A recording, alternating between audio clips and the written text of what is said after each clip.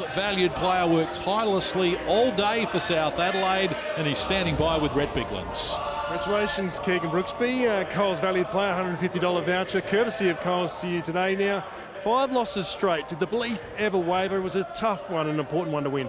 Absolutely important one to win.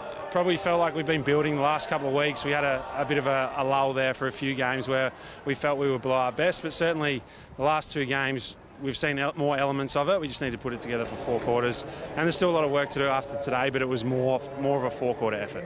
Talk me through the plan going into North Adelaide today. They are a transition side, but I thought you defended really well as a team today. Yeah, absolutely. Very good in transition, and when they get the ball in motion and play fast, they're hard to stop. So to be able to slow them down in the back half and put a lot of pressure on them, we felt like that was the key today. And I think for the most part, we were able to do that. The second half, they tried to speed it up even more because they were behind on the scoreboard. Probably changed the way the game was played. It was a bit helter-skelter, but our composure and way to grind it out and get there in the end was credit to everyone. Were you aware in the third term that you were down 2 wounded soldiers, of course, Sproul and Matty Rose, out of the game? Yeah, 3-quarter time we mentioned that, but that's sort of part of what we've been trying to build as well, is that no matter what happens, we just got to keep on going, and whoever's on the field just has to give 100% effort for the whole 4 quarters. So despite being 2 down, it felt like the boys were able to do that today.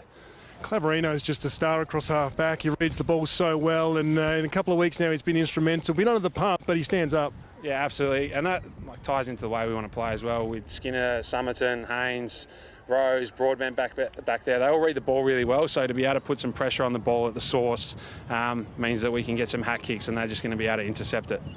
You've got a wedding coming up as well. You're going to put the $150 Coles voucher towards the wedding?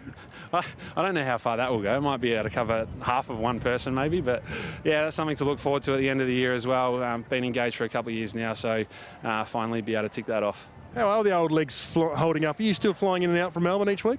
Yeah, yep. So coming over every week still. I actually feel pretty good. Like at the moment, I think that the buys always help. So to be able to break the season down into blocks is certainly advantageous. If it was 15 games in a row, I think it would be a little bit harder.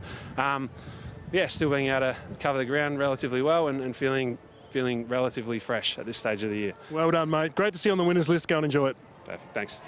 Great work from Red Biglands there. 33-year-old Keegan Brooksby, our Coles valued play, finished with 15 disposals, 42 hitouts today, and that was after picking up 2 Magarey medal votes in the corresponding game last year. So